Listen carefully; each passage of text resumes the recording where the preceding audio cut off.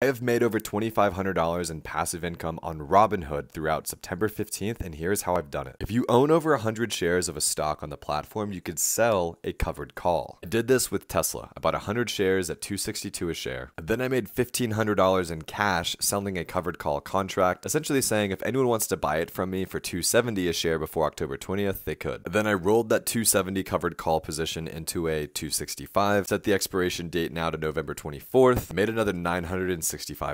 Because Tesla has not traded up to $265, I still have all 100 shares of my stock, and I also have the $2,500 in my checking account. Austin, I don't have $25,000 to buy Tesla stock right now. What do I do? SoFi Technologies. The stock is trading at $8.25. $825 will buy you 100 shares. You then write a covered call. Maybe you do it for 2 months out, the end of the year, December 15th. Select this $9, click it right here. You'll get paid $65 up front for selling that contract. And if someone actually buys it from you, you'll make another $75 in capital gains, which means you'll make $140 by the end of the year. Divided by your $825 investment is a potential 17% return between now and the end of the year. And if it doesn't get a sign, that's still cool. You made 7.5%. And Wall Street thinks SoFi is going to $10.40 anyway, so might as well own the stock.